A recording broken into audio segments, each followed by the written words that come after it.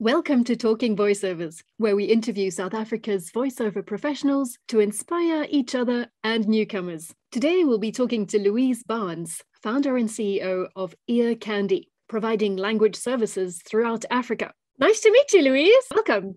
Thank you so much for having me. It was a lovely surprise. So, Louise, tell us all about you and Earcandy and how it got started and what it's all about. Earcandy actually didn't start out as a dubbing facility. We started out as a small post-production house. The business was actually started by my husband. He was a sound engineer.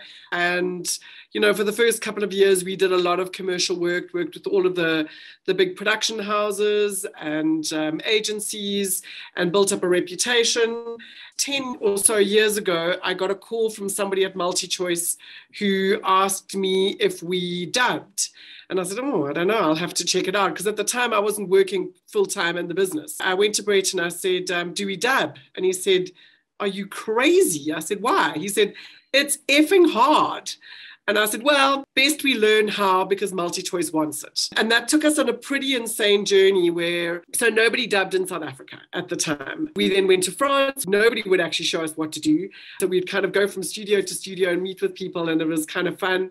And so we came back and we were like, right, we're going to have to teach ourselves how to do this. So we went on a journey where we met some incredible people, directors and adapters and other professionals who'd worked within the dubbing industry before. We work with some directors who have been in the business literally for kind of 30, 40 years, and we get to benefit from their expertise. So that's really how we started to dub. Eventually, content owners from across the world realized that they needed to connect to Africa, and the most cost-effective way to do that was to localize their content. So we've grown over the last 10 years, and we now have clients like Disney, Viacom CBS. We were the first Netflix-accredited post-production studio in sub-Saharan Africa. So we're accredited to dub Swahili. And we've now become the world's leading language service provider in Africa. It's a pretty exciting and wonderful industry to work in, really. I thoroughly enjoy it. As we moved into the business and we became more of a dubbing facility, so standard post fell by the wayside. We would do bits and pieces of commercials and series. We did a lot of work for BBC at one stage, but actually dubbing has become our focus area because I think that's really important, and I think that that's important for voiceover artists to also think about is that, when you're going into business, who is going to be your clients and what is it that you really want to do? And so we made the decision to focus specifically on localization, and that's what brings us to where we are now. And what kind of projects do you dub? Everything from animated series. So we've done things like The Lion Guard and Doc McStuffins for Disney. At the moment, we dub the whole Nick Jr. channel into Amharic for Ethiopia. This week, we've got a documentary that we're dubbing into Sotho. What else have we got on at the moment? We're dubbing a bunch of songs into French and into Amharic. So we do everything from reality and drama through to documentaries, animation. So our whole thing is about if you've got content that you need to connect to Africa, but it's in a language that your audience isn't going to understand, we're the people to help you connect that content. And you do all the language in Africa? We do everything out of Joburg. We now have 15 studios and 5 mixing rooms.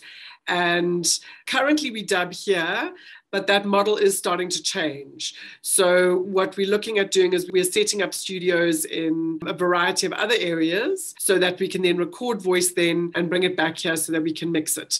As South Africans, we're so fortunate that technically we have a lot of skills that we're kind of ahead of the curve from a skills perspective, particularly when it comes to audio. So that's how we manage the quality so that everything goes out broadcast quality. So in South Africa, then the artists come into your studios to do the recordings. What happened with the pandemic? Did you manage to get recordings done remotely in home studios? As much as we would have loved to have followed that model, the majority majority of the talent that we work with didn't have the capacity and they didn't have the resources. So the majority of our work still happened in studio. So we were kind of closed for about four or 5 weeks. And then slowly but surely, as we ramped our projects back up, we would bring people in and we'd follow all of the necessary rules and regulations. But it's all going to depend on capacity. You know, if I need a cast of 20 people in Xhosa, for example, I'm going to need 20 isiXhosa voiceover artists who all have their own home studios. So practically that doesn't always work in our environment. On smaller projects, yes, we would definitely look as far as the technical aspect is concerned, but it's processing that kind of volume. It does become tricky. And when I spoke to my partner studios around the world, while a number of language services providers are pushing to remote record, I think in our discipline, it's not going to become the thing that everybody does. You know, also from a skills perspective, dubbing it's not a 30-second commercial. You know, you're recording 40 minutes and an hour of content every day. So, you know, our director is going to need to sit on this side and get it to happen. And then there's also always the data issue, the line speed issue, you know, stability, what do people have as far as resources. So we are still primarily following an in-studio model, but that's not necessary to say that it won't change in the future. In the studios, do you get everybody in at the same time, or do you record one character per session? One character at a time. So there are different styles of dubbing. The French follow that rule. So they'll get everybody into an open studio. They have a bar, so everybody kind of stands the same distance away from the mic, and they read something called a rhythm band. In the old days, a rhythm band was actually created and written by hand. And there were different symbols and kind of stretched words and compressed words. And so that's how the French still dub. But we follow a different methodology. So everybody stays in their own studio. And that's why direction and performance is so important. And working together with your director so that you're mimicking what's happening on screen. So when we put everything together, that it all is a seamless recording. Do you use all 11 of the South African languages? Absolutely. Only 1 in 10 South Africans actually speak and understand English. So I think particularly when you live in Joburg and Cape Town, there is an assumption that English is the official language of South Africa because, you know, it's what the president speaks in his addresses and it's the language of business. But actually 25% of the South African population are first language in home, it's Zulu speakers, and then 25% of the population outside of home speak it as a lingua franca. There are 10 languages in sub-Saharan Africa that are spoken by 40% of the population. And the last 2 on that list, which are spoken by 12 million people and 8 million people, are Zulu and Xhosa. So our business is about localizing content that's in one language that needs to go into another. You know, obviously as language groups get smaller, we'll work in them less, but we have worked in all 11 languages for South Africa. And how do you find the artists in the particular languages that you need for each project? That's our ongoing challenge. So, you know, we're constantly on the lookout and we look at a variety of different ways to find people. Obviously, Facebook, and we are upping our social media presence to get people. But I get emails every single week saying I'm a voiceover artist. How do I sign up? There are a lot of different ways that we look for. If you're enjoying this episode, give us a thumbs up. Do you use agents at all? Yes, a lot of the time. And, you know, I think that works out really well. You know, we're not adverse to working directly with people either, obviously, as long as it's in line with their agent contract. And so you're happy for people who don't have agents to email you and send you a demo? Yes, I am. I think the caveat is that a lot of the time I get these emails that go, hi, I'm a voiceover artist. How do I work for you? And that for me is my biggest bugbear. You know, you're not telling me who you are, what you do, what your language areas are that you focus on specifically. So if you're going to apply, I'm less concerned about the quality of your demo necessarily, as long as I can hear your talent come through. You know, if you're recording something as a voice note, I'm absolutely fine with that. But show me that you can perform with your voice and give it to me in a language that I'm going to need. And then also, most importantly, don't pretend you speak all 10 languages or 11 languages. I only am interested in the languages that you are fluent in. Unless you're particularly unique, that's not going to be more than 2. pick the ones that you're best at, that you're most comfortable in, and primarily that you can read, because dubbing is a lot about reading.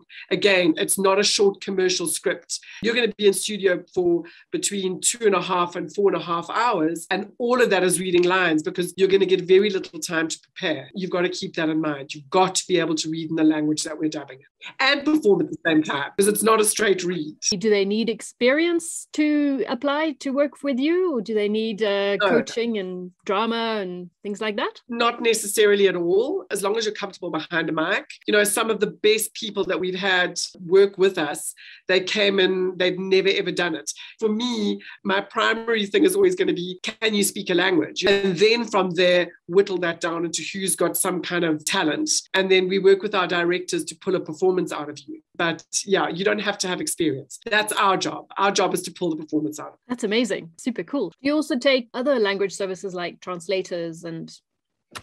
Translators. Oh my gosh. If you can't have a podcast without a child or a dog coming in, it makes it real. Yep, I'm afraid so. Yes, translation, QC. We're looking for all of those types of people. So if you have those skills, you know, from a translation point of view, it's about writing and being creative and understanding. I'm not interested in somebody who's going to Google translate my document for me. You've got to be able to, and you've got to watch the program, and you've got to interpret it and weave the story through so that it makes sense to the localized audience. So then once they've emailed you and you've found them suitable, do you keep a database of all the voices that you like? For, you know, once people have given us permission to do that, we'll hang on to their details. You know, in our world as well, a lot of people move around. So this week we're busy recording an AD project for Netflix. So AD is audio description, which is another really cool discipline for voiceover artists to focus on. And it's essentially a description track that runs through the program, which enables blind and partially sighted viewers to get more of a sense of what's going on. The talent that's recording that for us this week, she's actually moved back to Ladysmith. So she was traveling up from Ladysmith to come and do the work with us. So people do move around. So, you know, we'll always kind of check in. Are you still available? Are you still interested? Is this something that you do? And then we also have training sessions from time to time. So we'll want to keep in contact with you like that. You know, we're holding a training session. Would you like to come in? Right. Now, once you've picked a voice, what are the do's and don'ts? Number one, be punctual. And when I book you, then arrive for your booking, because it wastes time and money. I then have a studio sitting open for half a day or a day, and that's cost us money. So that's the quickest way to alienate us. You know, just kind of professionalism across the board. You're going to be going into a studio with an engineer and a director, and the directors we work with are really, really good. At the moment, Sandy Schultz is working with us. So she is Principal Daniels on Blood and Water. She's doing a lot of work with us at the moment. We work with a lot of ex-AVDA trained directors. You know, we're professionals and we expect you to be professionals. So it's arrive prepared. You know, often you don't get the script beforehand, but if we are able to give you the script beforehand, that you know what's going on. With dubbing, you would be cast, and it's all existing content. So, for example, with all of the Nick Jr. stuff that we're dubbing at the moment, if you know you're going to be Mayor Humdinger in Paw Patrol, then just go watch a couple of episodes and see what that character is about, because it's going to help your performance as you move through. So be prepared and give it your all. You know, once you climb in that booth, it's an amazing world when you enter into a dubbing studio, because you're essentially stepping out of yourself. You're not able to use your body in your performance. You're wanting the character that you're voicing to replicate exactly what's happening in the original, but in your language. So it's about, you know, mimicking the nuances of what's happening in screen and showing the audience what that original character is feeling, but in your own voice. It's an extremely important discipline. And I think worldwide, you know, dubbing actors in Europe and in Latin America they're viewed as huge celebrities, you know, in their own countries, because once you're allocated a voice, that's your voice. You know, I was in a panel discussion a couple of weeks ago with the voice of Brad Pitt, the German Brad Pitt, the French Brad Pitt and the Italian Brad Pitt. Sadly, none of them look like him. But that is their job. You know, they take on those characters, and it doesn't matter how many movies come out, they are always that voice. So, you know, it's a really cool environment to hone your talents. Try out new voices. If it's a character voice, it's not just your run-of-the-mill, quick, get in and get out. There's a whole bunch of fun that can be had with that character, and it enables you to get a lot better as a voiceover artist. It's about improving your read, your speed, your efficiency. Because we pay per recorded minute, obviously the faster and the more efficient you deliver, the better it's going to be for you. Because if you're able to record, 45 minutes of good quality voiceover, that's to your benefit, versus kind of just getting in and reading the line out, where we're going to have to keep on retaking. So it's all sight reading. You don't get to practice the script beforehand. So you got to be good at practice the script beforehand. Yeah, absolutely. What words of advice would you give to somebody starting out in voiceover if they wanted to get into dubbing? Go back to what I was saying about the fact that only 1 in 10 South Africans speak English. You know, if you are really good at performing in Zulu or Xhosa or Afrikaans or any of the other languages, then make that your niche. You know, figure out a niche and practice it, and just get really, really, really good at it. And practice reading. I think that's actually the one thing that's quite particular to dubbing, is you've got to be able to read, and you've got to be able to read fluently, and you've got to think and be that character in your head and in your heart while you're reading your script. So I think that those are probably the skills that you need most. Just like embrace it. This is not something that you kind of want to do as a part-time. This is going to be your career. Make it your career. I think the reading thing comes back quite a lot, but you're really putting it forward because the scripts are so long. It's not just, okay, sight reading a 30 seconds. Well, I can do that. I can make a few mistakes, but this one, you've really got to keep going. Exactly. And making mistakes costs you money. The more fluent you are from a reading perspective, the easier the lines flow, the happier the director's going to be, and the more lines you're going to be able to record in a session. So this is very interesting because there's probably a misconception that a lot of the voiceovers are done in English for the big radio stations. But in fact, local languages are important, and they're a big plus in the voiceover industry. Absolutely. And I think that they'll become more and more important. I'm really making it my mission from a mother tongue perspective to ensure that our clients are more educated on the value of creating or recreating content in the language that the audience not just understands, but that's their language. It's their mother tongue. It's what's in their heart. Because people don't want to be entertained in a language, that they don't understand. And I think that that's why it's important that we start to do more mother tongue localization. The audience want to be entertained in their own language. And this gives the opportunity to do that from a cost-effective point of view. That is really good for everyone to know. Do you use French voices too? Yes. Yay! All the time. And French translators and French QC. I'm always looking for French. So if anybody speaks French, that's great. Pretty sure we've got some viewers out there who do. Yes, French, Afrikaans, Zulu, Xhosa. If you know anybody who speaks Swahili, Amharic. So the net is pretty wide. But yeah, I'm always looking for talent. So please get hold of us. We'd really appreciate it. Fabulous. You're going to get lots of emails. Please do. We're always looking for people. It's important to keep the content fresh. Sometimes you watch the Spanish telenovela channels and you eventually hear that everything sounds exactly the same because they're applying the same voices to every series. So the larger our talent pool is in each language, the better it is for the viewer at the end of the day because it's keeping it fresh for their ears. So yeah, please, I really encourage everybody to please send Trevor an email. He would love to hear from you. Where can people reach you to send you an email and find out more about dubbing? Well, you can send an email to our talent coordinator. So that email address is Trevor, Trevor, at Earcandy, EARCANDY.co.za. And as I say, importantly in that mail, you need to be clear, even in the subject line.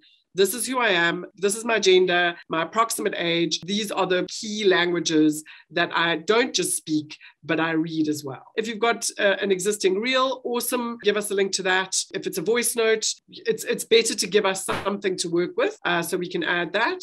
I'm not particular about if you don't have a professional reel. For me, it's not the end of the world. And what are your plans for the future? What are the projects that you've got coming up, if you can talk about them? So a lot of them we can't, unfortunately. It is one of the fun parts of trying to market when you can't actually tell people what you're working on. But, there's a lot of work that is going to happen from a documentary point of view for local. I'm always looking for voices. And I think also what's important is to know that in my world, a sales cycle is really long. So because I contact you today to do a sample, and that's how we ask the talent to work with us, is that often we will be approached by somebody, a client in China or India, who has a package channel. So that's going to extrapolate into 1,000 hours of content a year. So it's going to be ongoing work for the talent. And I think that that's something that's really important.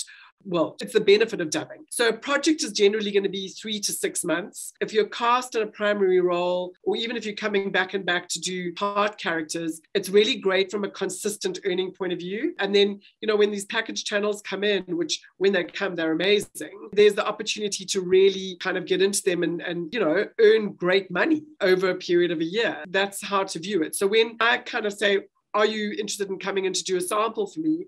We try and get the client to pay for those samples so we can pay for you to come in. But on the odd occasion, it's something that our client views it as marketing. They want to see that we can deliver on the quality. So what we ask of the talent is that they work together with us. And we are very particular. If you've come in and you've read for a particular character, when that work comes in, that character is yours, because it's got to be a two-way thing. And we're quite particular about that. Amazing. Thanks so much, Louise. Thanks, Gail. Thanks. Have a great day. You too. Ciao.